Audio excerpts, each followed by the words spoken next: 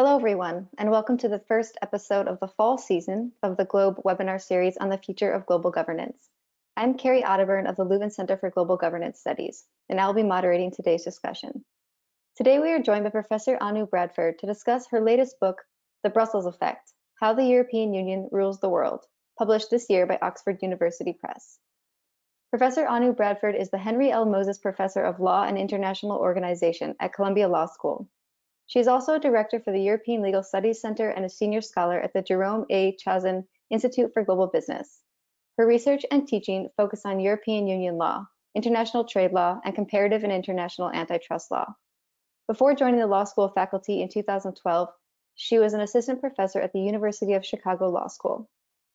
Also joining us today as discussant is Dr. Axel Marx. Axel is Deputy Director of the Leuven Center for Global Governance Studies at the University of Leuven since its inception in 2007. He is also involved as a lead researcher in the Globe Project, focusing on trade and sustainable development and new forms of governance. His research interests include voluntary sustainability standards, sustainable development, business and human rights, EU trade policy, and comparative case methods. We will begin today's webinar with a presentation by Anu of about 25 minutes. Then Axel will start off the discussion by offering his reflections and asking a few questions, and Anu will have an opportunity to respond. Then we will turn to questions from the audience. Feel free to send questions to me throughout the webinar by using the webinar chat box function on the side of the webinar window. I will collect your questions to share with the speakers following the presentations. Before we begin, just a few words about the Globe Project. Funded by the European Commission's Horizon 2020 program, Globe seeks to understand the constraints and opportunities for the European Union in promoting its interests and values through global governance with specific attention to four key areas: trade and development, security and migration, climate change, and global finance. The 3.5-year project aims to identify the major roadblocks to effective and coherent global governance by multiple stakeholders in a multipolar world, as well as to look ahead to 2030 and 2050 in order to equip policymakers with the tools they will need to deal with future challenges. On behalf of the Globe Project, I would like to thank both Anu and Axel for joining us today. And now it is my great pleasure to give the floor to Anu. You have the floor. Thank you so much. Thank you, Carrie. Thank you, Axel, for inviting me. Everybody, thank you so much for tuning in. So let me maybe start with the question of why I wrote the book. And the reason really is, if you listen to the news, you follow the conversation, it is really dominated by this narrative that Europe's best days are over, that the EU is increasingly a declining, powerless global entity that has little ability to influence the state of the affairs globally. And against this narrative, in my own research and teaching, I kept coming across constant examples of tremendous influence that the European Union has across the world.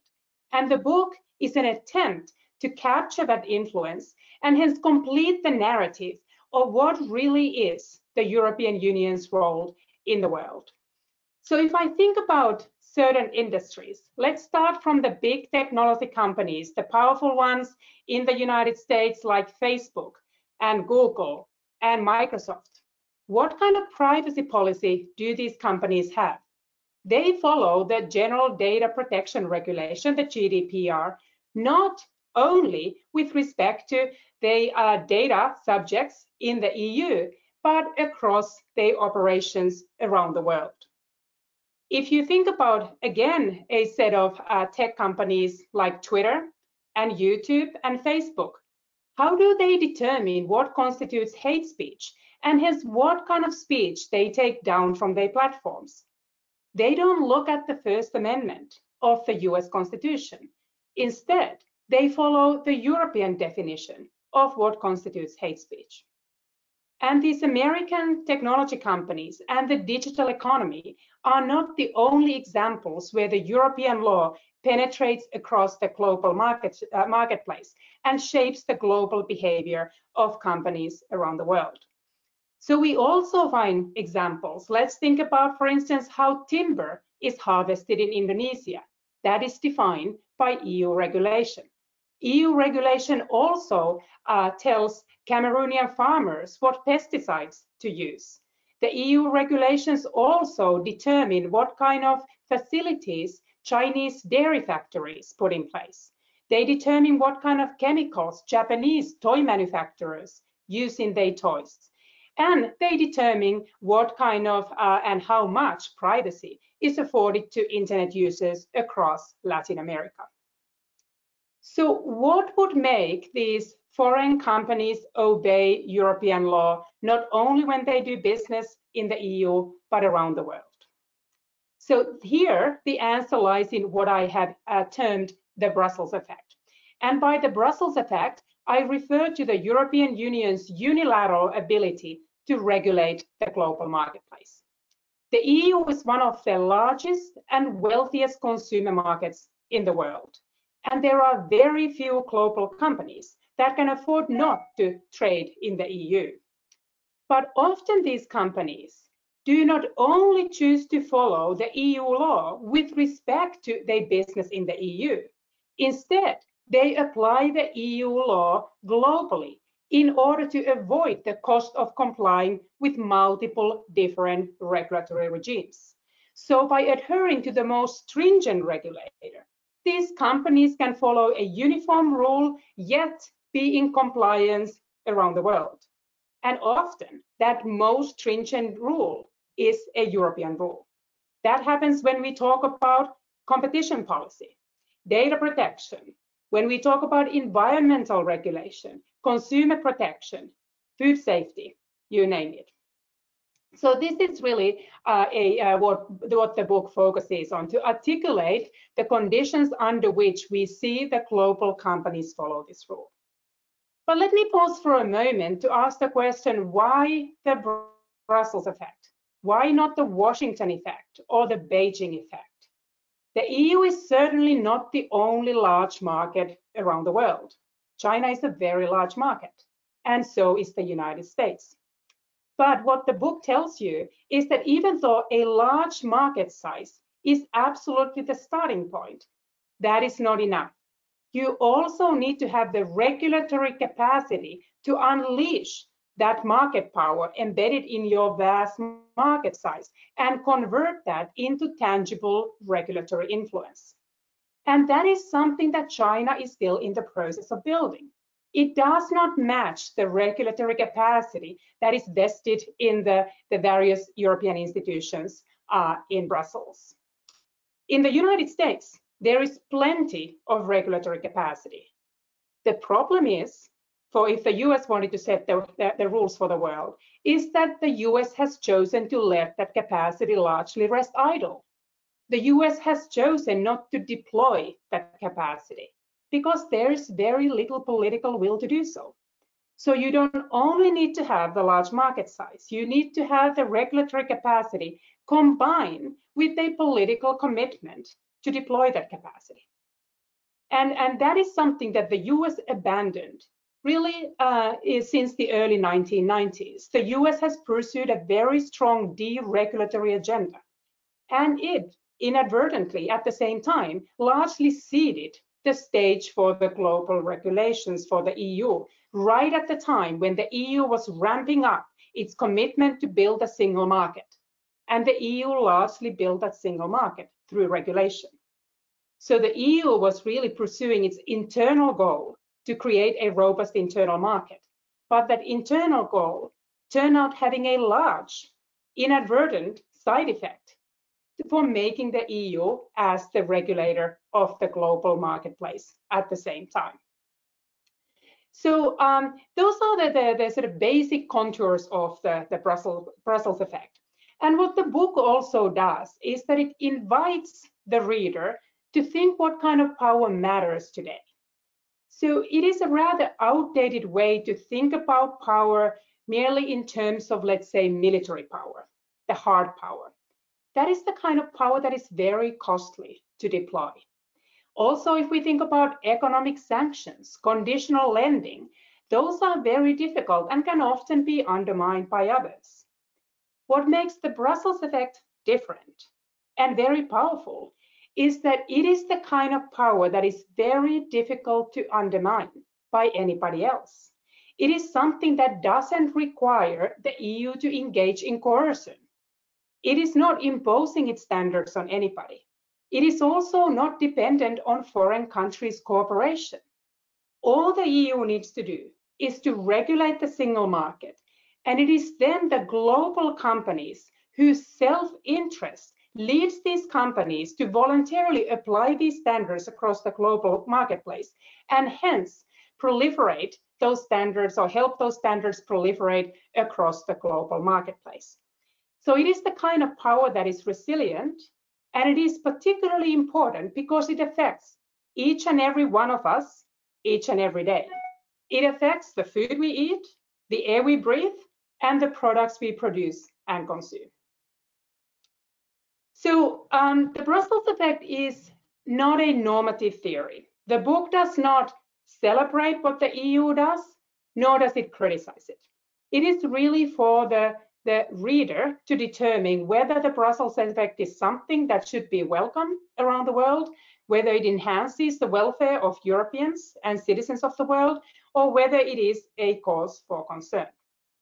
But I do engage in the book with a few normative criticisms that can be leveled against the Brussels effect.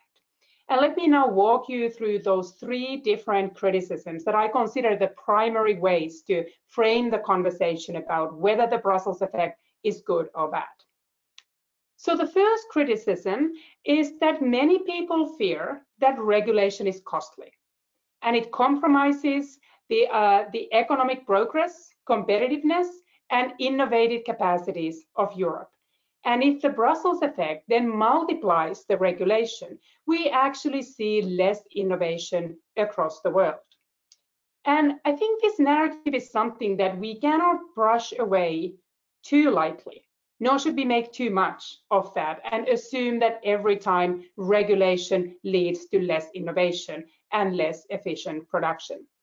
But I talked to a Silicon Valley tech executive, and I asked him what he thought the main difference was when dealing with European or American regulatory authorities. And he said, look, what the Europeans want us to do is to satisfy a consumer need. What the Americans want us to do is to change the world or allow the world to be changed. And if every company around the world was only working towards satisfying a consumer need as opposed to changing the world, I think some of the most disruptive innovations would never take place. And that would be harmful to the world welfare. But at the same time, I think it would be too quick to conclude that every time regulation is a synonym for less efficiency, less competitiveness, and less innovation. So if you think about, for instance, many environmental energy efficiency regulations, those can be those products very good for the environment, but they can also lead the companies to develop much more efficient technologies that also increase their productivity. If we think about, for instance, competition regulation, today there is a much more robust commitment to regulate the marketplace in Europe through competition law than in the United States. And the result is that the European market is actually more competitive. The concentration levels are much higher in the United States, which means that the profits for the corporations are much higher as well, and consumer prices in many critical areas. Whether we talk about internal flights, I pay much less when I fly from Brussels to Madrid than what I pay if I want to fly from New York to Chicago. Cell phone plans are another example where the lack of competition due to lack of competition enforcement has led the prices to be very high in the United States. So the question of whether the Brussels effect increases the costs and reduces innovation is somewhat more nuanced than many people would necessarily immediately recognize. Let me focus on a second criticism, which is very prevalent, especially in the United States, and I would say especially when it comes to competition enforcement. So if you look at who Commissioner Vestager is going against, you generally see that the EU enforcement in competition law targets American big technology companies. And there is this prevailing narrative often in the US that this is a protectionist move on behalf of the EU. This is industrial policy. It's the EU's attempt to level the playing field by giving a leg up to the European companies that just cannot compete with more innovative and more efficient American counterparts. And this is the kind of criticism that the book quite directly takes on and concludes that it is unlikely that the EU regulation would be driven by protectionist motives, at least systematically. So first of all, if you look at these competition cases, is there a European search engine that the Commission is trying to protect when it's taking cases against Google? No. Often these cases had the main beneficiary in the United States as well. So the initial complaint against Google was brought by Microsoft to the Commission.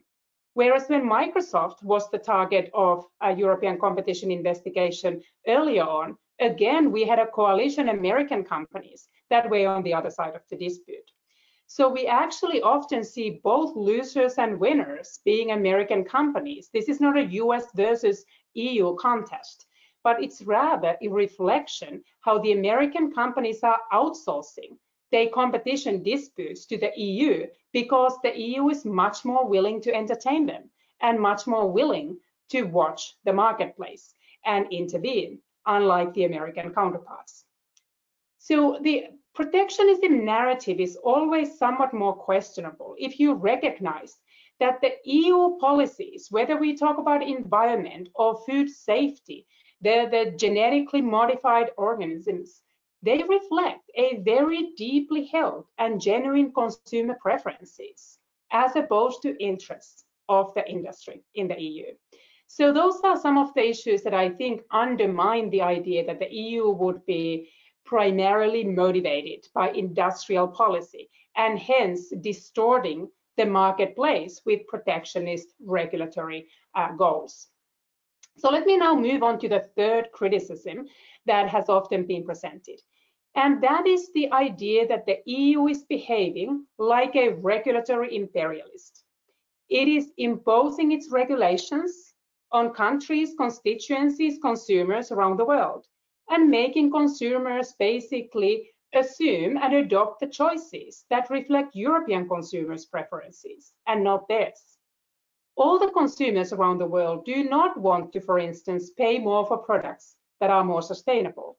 It is the European consumers that have the luxury to care about sustainability.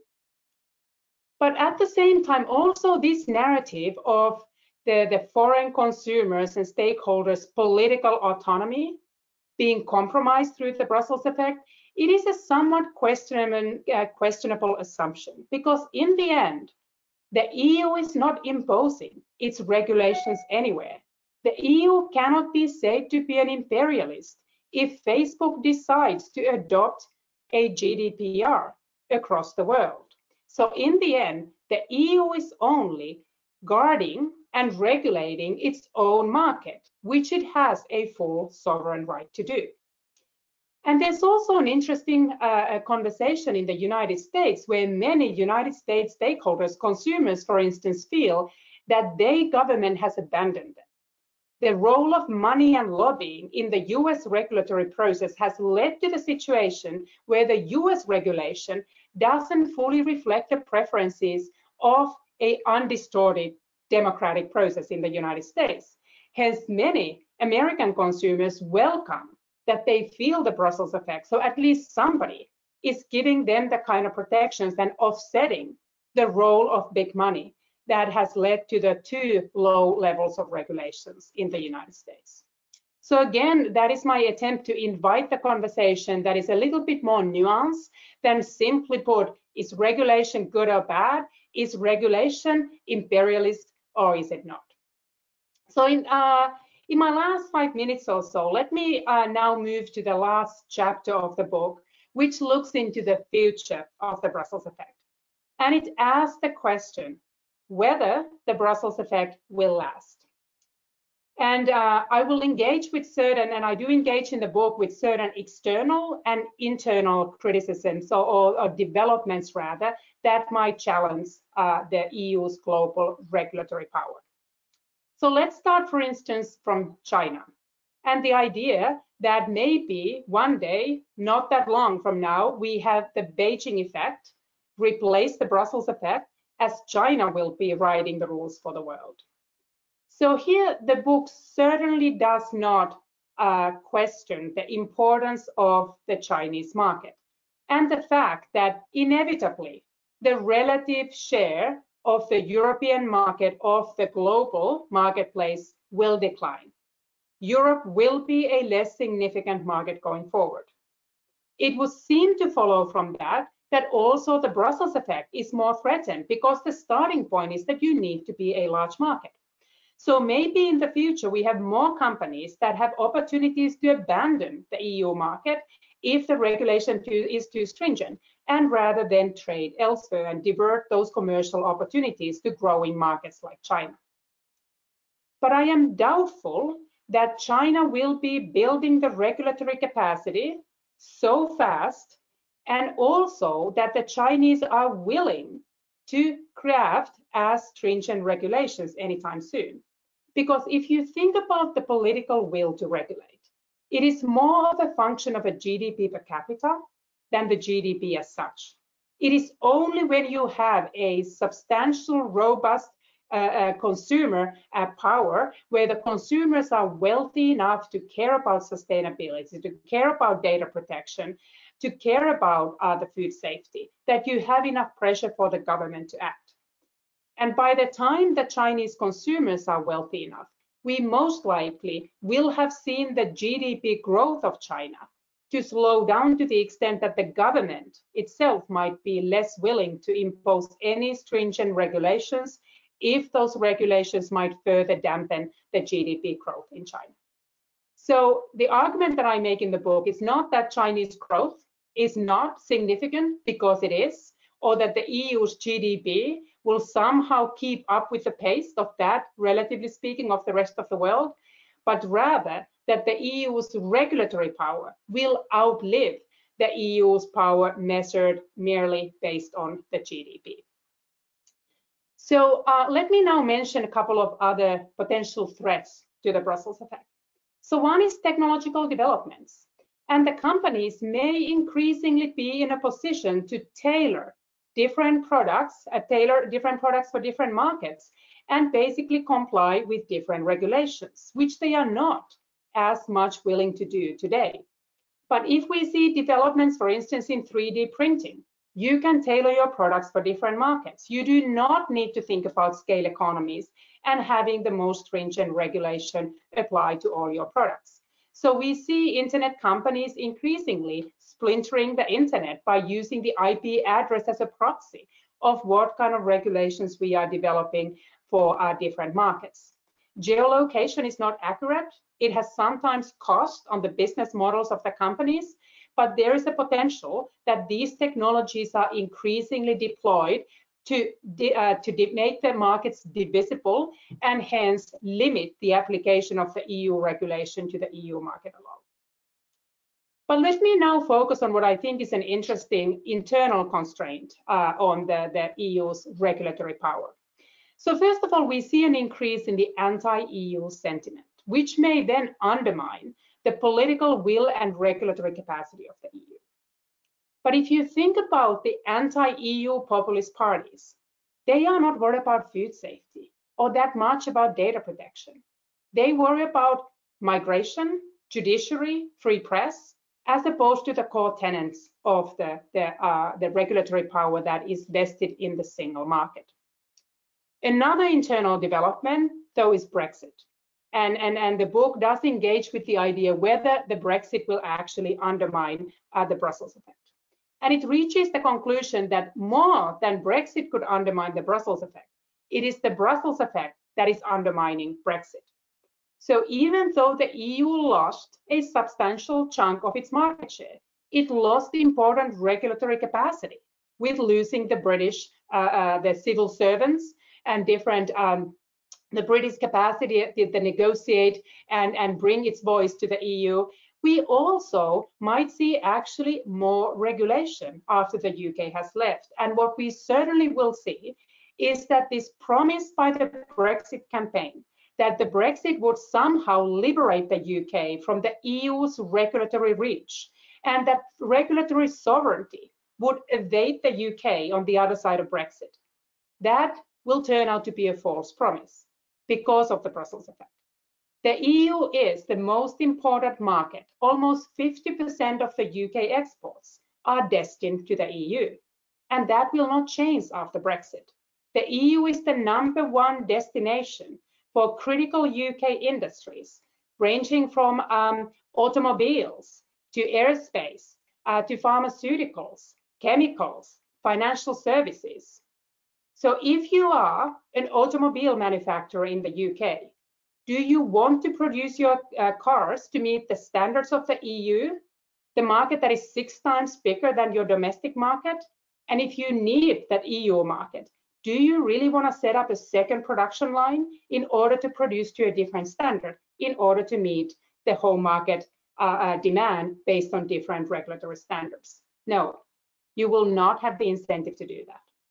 Moreover, what the UK may find out is that after Brexit, it will be actually living in an ever more tightly regulated Europe. The UK has chosen to become a rule taker as opposed to rule maker. And it will no longer have its say around the tables where those regulations are being drafted.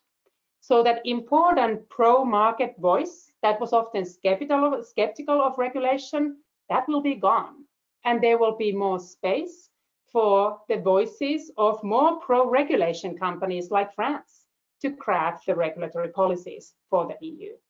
So in that sense, it is really a false promise, as I call it, and that the UK will not be able to deliver on that kind of promise going forward. So that, again, I don't think will be a way to think about a future whereby Brussels effect would be less important.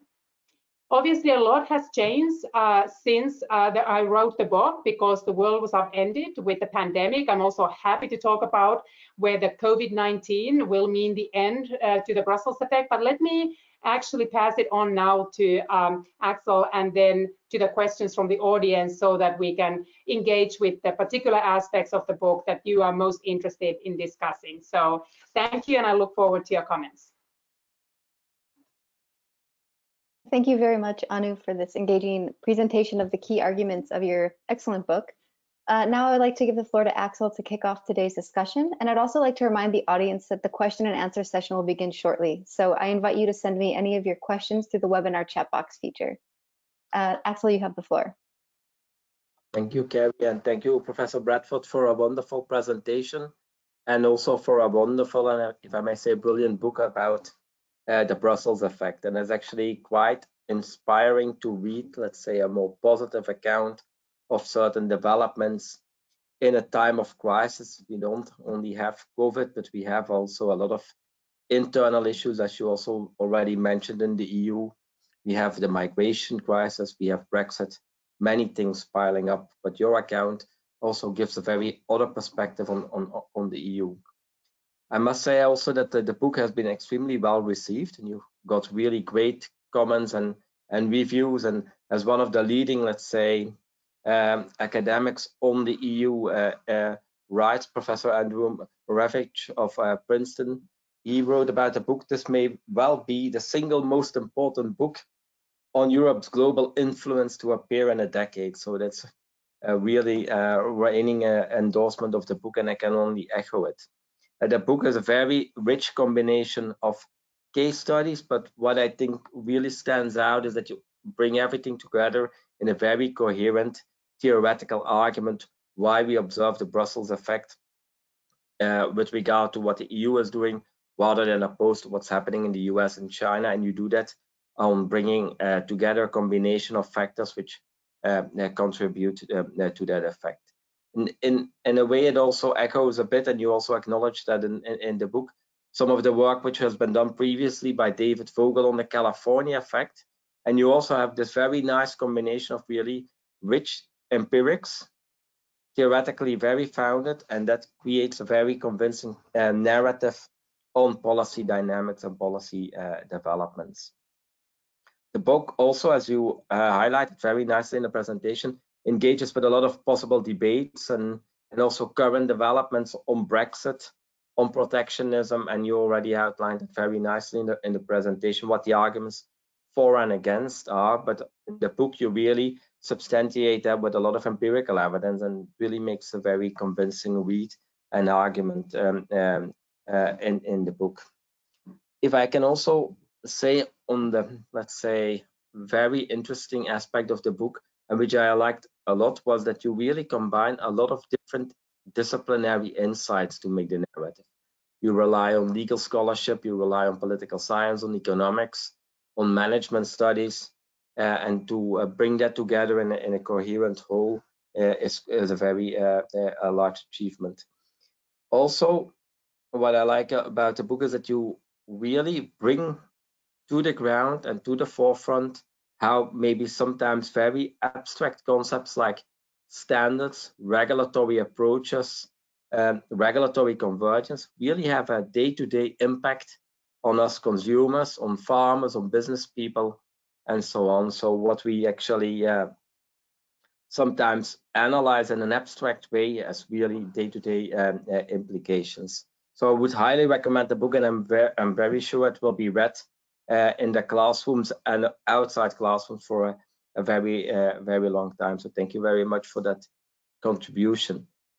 Maybe to kick off the discussion and the Q&A, I prepared some questions. And maybe the first question I wanted to pose, and you did not already go in depth in the presentation on that, but one thing which made me think a little bit was you have very convincing case studies in the book where you show how the Brussels effect works and how actually internal dynamics create some kind of, let's say, a global governance of rules which originates in the EU. But you discuss that with regard to the specific policy areas in the book. And the question there is, does that Brussels effect hold for all policy areas? For instance, finance or other areas where you have some kind of, let's say, global rules? Or maybe for other policy areas, there might be a Washington effect in the sense that domestic rules made in the US are globalized and are followed by firms all over the world. And if there is a variation between policy areas, how would you explain that? And maybe as a second follow-up question is related to the types of standards and rules which the EU, let's say, exports globally. Maybe one could make a distinction between, on the one hand, hard technical type of standards, and on the other hand, maybe more soft normative type of standards. And the hard technical standards, they go into REACH, which you discuss in the book, but also specific standards with regard to consumer protection. And the softer standards we think more about in terms of labor rights, human rights, which are integrated in EU policies. And we see that the EU already is doing that, for instance, with regard to the soft standards and free trade agreements in the GSP scheme. And you also discuss that in the book, and you're quite skeptical about it, and to the degree that this really is having an effect. Do you think that the Brussels effect plays out differently between whether you want to, let's say, globalize technical standards versus more soft standards, or does that not play a role at all? And maybe we can start it off here, and then Gary, if we have other questions from the audience, we can feed them in. Great. Thank you, Axel, for your kind words about the book and for these terrific questions. So let's talk about the variance across policy areas, and then on your second question on hard versus soft standards. So in terms of variance, I think what you mentioned first, finance, that's a really interesting, I would say, counterexample, because the book walks you through the theory, what predicts the emergence and appearance of the Brussels effect. And one of the criteria after the market size, the regulatory capacity, the political will to regulate, to deploy that capacity, is what is the target that you're trying to regulate? And the target really needs to be inelastic. as opposed to elastic. So the EU mainly focuses on regulating the environment or the consumer markets, and you cannot move the EU consumers away from the EU or the environmental impacts, whereas money is more mobile. You can list your stock outside of the EU, and if the EU's financial regulation is too stringent, capital will flee. And that constrains your ability to be a unilateral regulatory power relying on the company's self-interest when it comes to finance. So you are right that Washington has been often taking the lead when it comes to the regulation of finance. But even for the US, it meets its limitations to rely on the market-based convergence, the logic of the Brussels effect, for the same reason that the capital ultimately is mobile if it doesn't like the US regulatory regime. Also, there are, however, other ways to leverage your power, and the US has a lot of financial power through financial sanctions. But those, for instance, follow a very different logic, and they are more costly and contentious politically to use than the Brussels effect that can harness the self-interest of the companies. But we generally do see examples, and I try to bring those in the book, both where we see the Brussels effect, but also examples like finance that I discuss where the logic doesn't apply. To me, an interesting example coming from the trade space where the logic of the Brussels effect doesn't apply is that the Brussels effect assumes that you can adhere to the EU standard, and that EU standard encompasses the other standards around the world, meaning the standards can be consistent with the EU.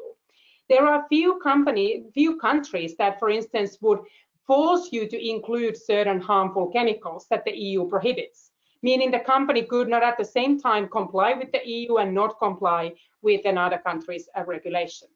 But it happens, for instance, if we think about the famous or infamous example of chlorinated chicken.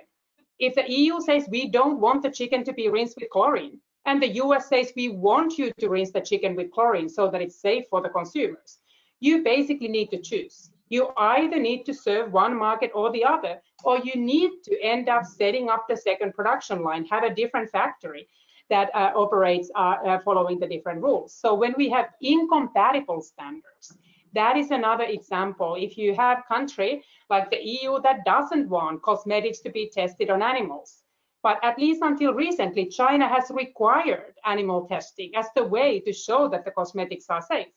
The companies, because China is big enough of a market, they have produced separate cosmetics tested on animals for China.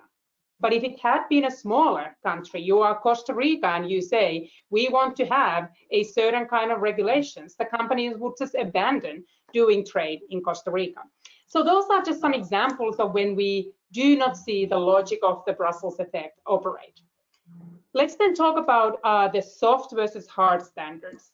And I distinguish in the book across the different types of power that the EU has. And the Brussels effect is certainly not the only way for the EU to try to export its regulations and influence standard setting in the world. And you are very right to mention the trade agreements as an important vehicle to try to export norms and also export values embedded in those norms. And the EU often has relied on trade agreements to try to change the labor rights practices or environmental standards or human rights in its trading partners' jurisdictions.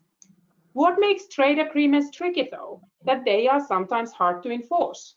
The EU has a rather mixed record in actually holding its trading partners accountable. Whereas with the Brussels effect, the enforcement problem is resolved ex ante. You already, no matter if you can't get your trading partners to be persuaded to change their laws, you basically have companies obey your laws because it is in their self-interest to do so. The EU doesn't need to leverage any power to try to enforce a compliance. But let me just also follow up maybe on this distinction of technical or soft versus hard standards. I think in many ways that the more technical standards where the Brussels effect happens, they are at the same time not standards that are technical, meaning devoid of values. If the EU is exporting its data protection regime, it is exporting very deeply held fundamental rights values relating to human dignity and the personal privacy. The same thing if we think about a lot of the environmental norms, the fight against the try to mitigate climate change.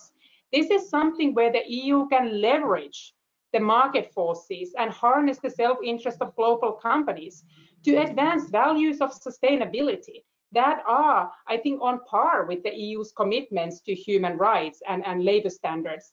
So in many ways, yes, they may be technical, but at the same time, they are standards that are informed by very important values for the EU. Thank you very much.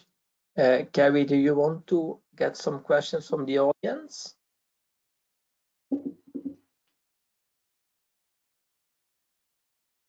Yes, we have actually several questions that have come in. And one was sort of already answered by Simon Scherer, so I won't go into that one yet. Oh, we have a follow-up to that, so maybe I will.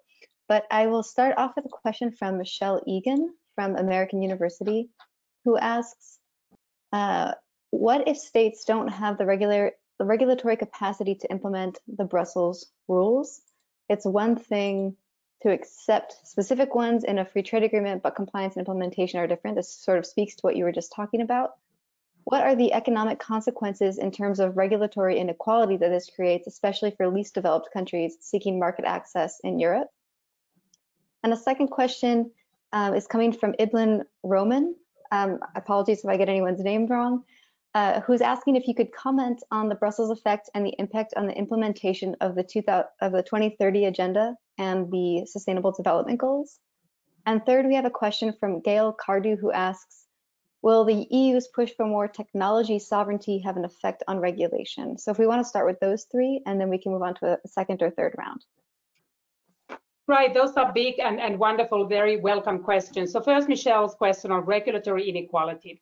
So in many ways, I make this distinction in the book between what I call de facto Brussels effect and de jure Brussels effect. De facto meaning that no matter what the governments around the world do, the companies choose to follow the EU rule. So even if we have President Trump decide to release the companies from the burden of complying with some chemical safety regimes, the companies may choose to follow the most stringent EU rule regardless. That's the de facto Brussels effect. And compliance with those rules depends on the regulatory capacity of these companies to comply, rather than the regulatory capacity and potential inequalities in those capacities that the governments would have. But even there, I think I take this opportunity to mention that I do worry to some extent on the inequality of the capacities of the companies to comply. And I am not worried whether Google can comply with the EU regulations and whether they can bear the cost of complying with the EU regulations. I worry more about the small guys. I worry about the small companies where the relative cost of regulatory compliance is higher.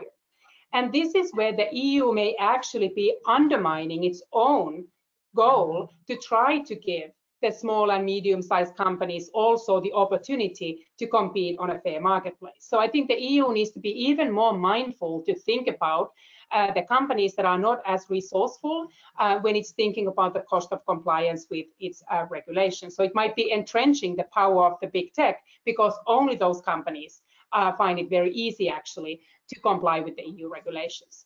But let me then mention, because you may have also been concerned about the regulatory capacities and associated inequalities when we talk about de jure Brussels effect. So the countries around the world deciding to follow the EU's template and basically emulate the EU's regulatory regime. That happens a lot.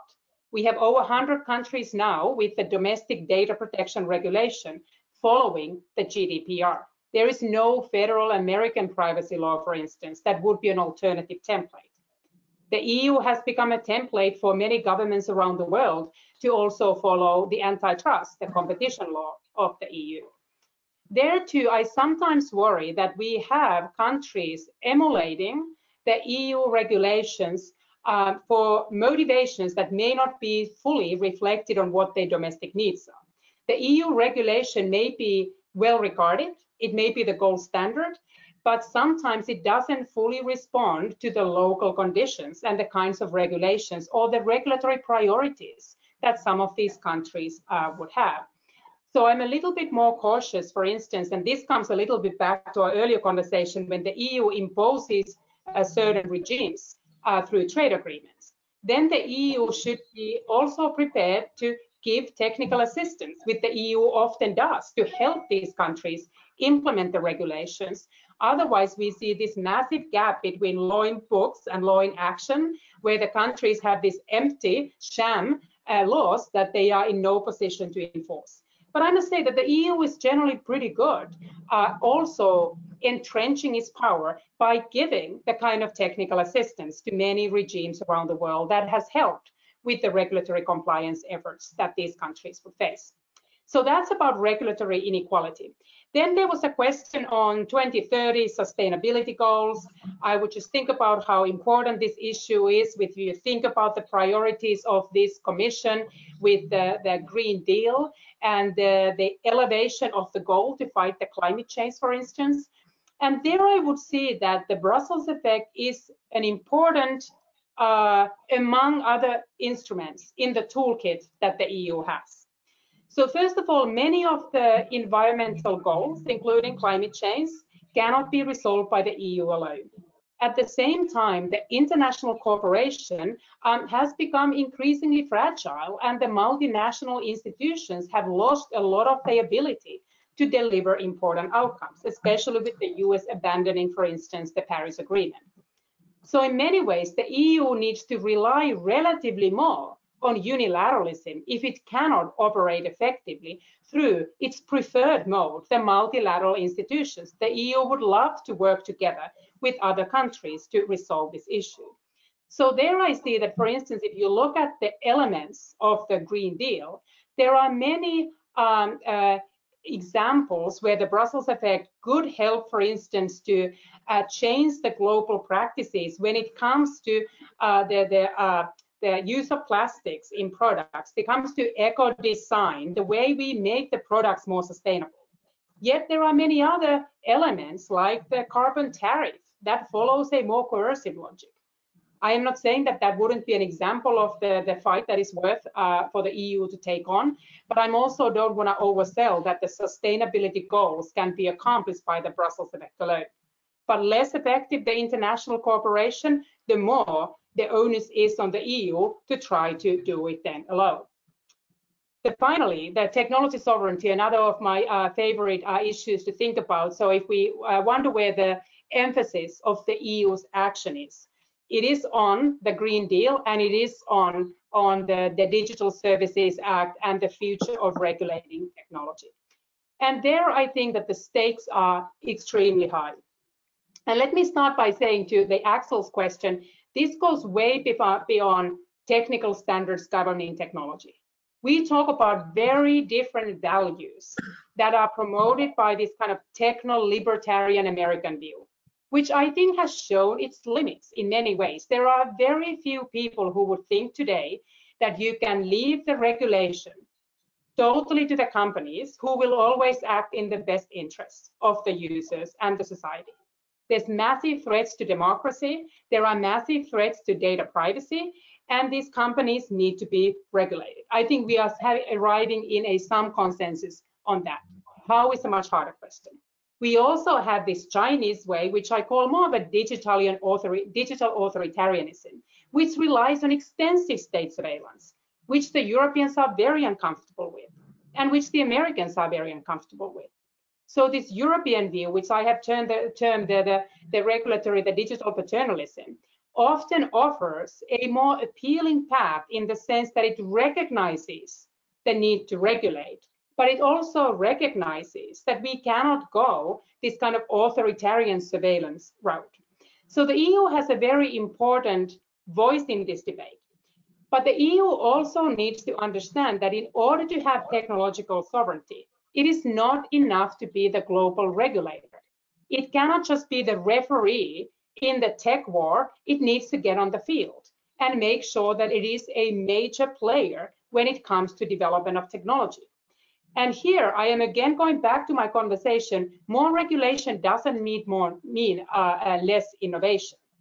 It would give or should give the EU a reassurance that the EU has the ability to be there in writing the rules for the game, which means EU should be investing in the development of these technologies because it can prevail given the regulatory framework that it can influence.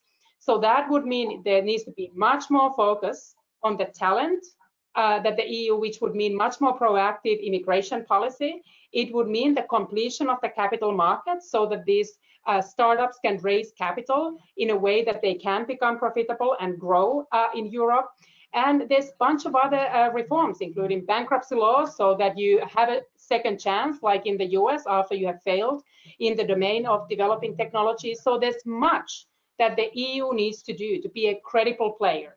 And regulation is an important toolkit, but it's not the only thing that the EU needs to focus on. Great, thank you. So we have time for another round of questions, I think at least one. And so first I'll start with one from Yanis Karagianis, who's wondering how the Brussels effect is analytically different from the California effect that Axel also mentioned during his discussion. And we have one from Maximilian Reichert, who's asking, how aware are EU policymakers and heads of state of this soft power of the Brussels effect? And is there a discussion under the surface on how best to utilize it for European interests? And third, we have one from Kazuko Ito, who's wondering about mandatory human rights due diligence legislation that is being considered by various states and also at the EU level. And do you think that the Brussels effect, how will this interplay with the Brussels effect, and will it help in the area of human rights regulation? Right, so let me start from the last question, which I think is very important, but something that I already mentioned, that I find that the Brussels effect is less able to discipline the human rights practices. It's one of those where the EU needs to rely more on diplomacy, it needs to rely on trade agreements, it needs to rely on cooperation. It's one of those where the companies do not often find that there are scale economies of having the same EU human rights standards to be obeyed across the global marketplace. It was the same with the labor standards. There are very few benefits of giving the European leave policies or vacation policies for your employers in other parts of the world. But there are many other, including reputational issues, where, for instance, many NGOs are using the EU regulations as an important way to lobby the legislators and lobby the decision makers to shame the companies. So it is not that the EU regulations could not be used by various stakeholders to advance also the dissemination of European standards in human rights. Then California effect. So I pay the tribute to David Focal as the father of the California effect, and that was an important inspiration for the book.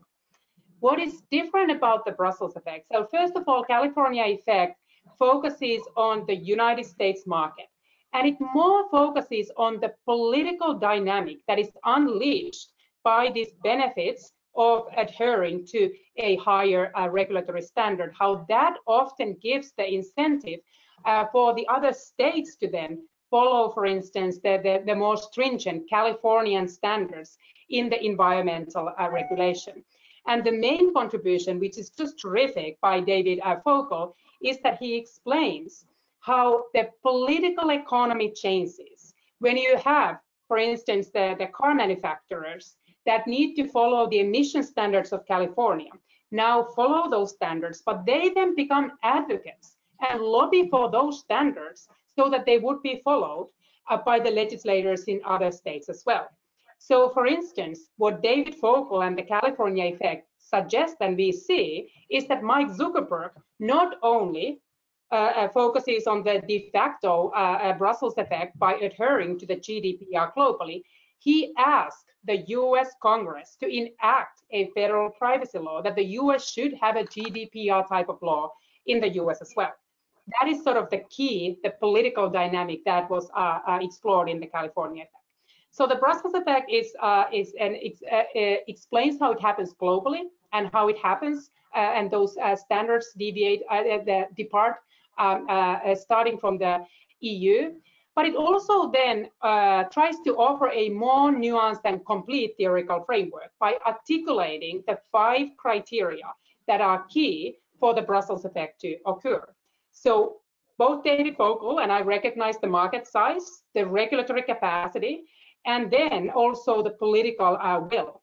But then the Brussels effect brings this analytical distinction between elastic and inelastic targets.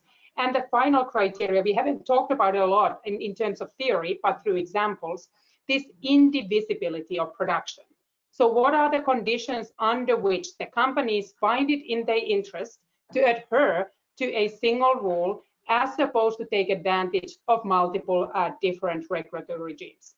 So it builds on and expands the California effect, and it also shows that it happens globally and not just in environmental law where it initially was developed, but in many different areas around the world.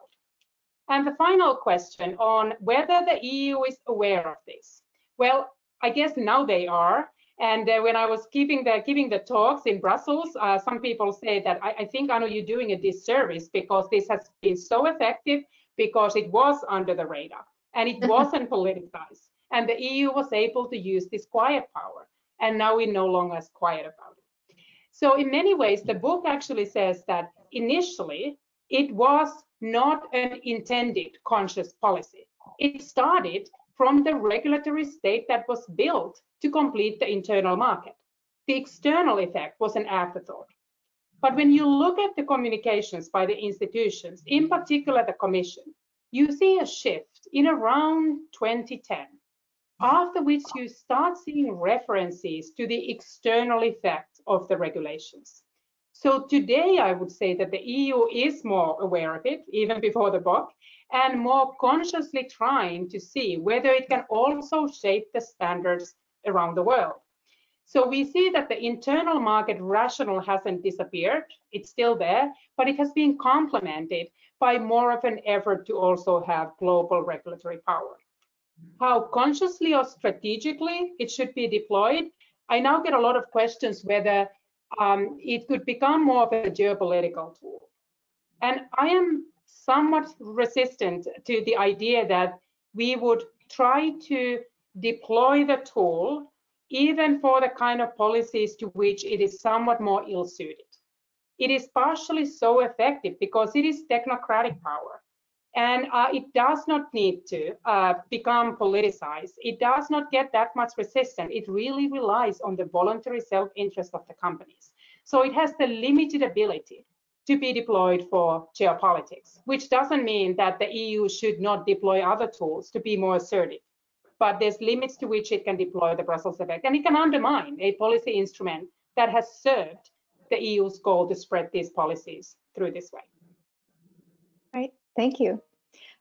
We have one more from Axel, actually, and I think that will be all of the time that we have for questions today. So take it away, Axel. Well, thank you very much. You actually answered my question already, because one of the final questions I want to feed in a little bit to the question also on the SDGs and so on, is what you describe in the book is actually potentially a very powerful tool for global governance, in a sense, exporting certain standards and norms which might, for instance, directly speak to the SDGs. And the previous commission, the previous high representative, presented a global strategy for Europe to position Europe in the world and actually also to influence world affairs and the global order. And when I was reading your book in a way is analytically explaining why the Brussels effect is there and how it works. But I was actually wondering, to what degree can it really be used strategically? And you already answered it on the previous question. Is the question, can you really make a strategy around the Brussels effect, or will the Brussels effect just occur according to if the conditions are in place as you described them in the book? So I think you can make a strategy around in the following sense. So the Brussels effect helps you understand where the markets do some of the work for you, which would help you prioritize your political agenda. So you know that what the Brussels effect does and what it doesn't, and when you know what it doesn't, that's where you need to rely on diplomacy. That's when you put a lot of effort into engagement with like-minded allies through international institutions to complement what you are doing unilaterally. So in that sense, I think it's important to be aware of its strength, of its power, as well as of its limits, so that you can have an overall strategy which consists of many different tools, including the Brussels effect. Right, Thank thank you you very much. I think that's all the time that we have today for questions, but we have several others, so I will pass them along to you, and perhaps you can engage then with these askers in the future. But I would like to thank both of our speakers today, Professor Anu Bradford and Dr. Axel Marx, as well as all of our audience members today for taking part in this webinar and for sending in so many interesting questions. And before leaving you, I would like to announce that the Globe webinar series will continue next month with a webinar featuring Professor Vivian Schmidt on her latest book, Europe's Crisis of Legitimacy, Governing by Rules and Ruling by Numbers in the Eurozone. And you can register for that webinar and check out the rest of our fall lineup online at globe-project.eu. And you can also watch all the previous episodes of the Globe webinar series, including this one, as of tomorrow, and check out our publications and blog series at that website. So thank you so much for joining us today, and we hope to see you again soon. Thanks for having me. Thank you. Thank you and goodbye.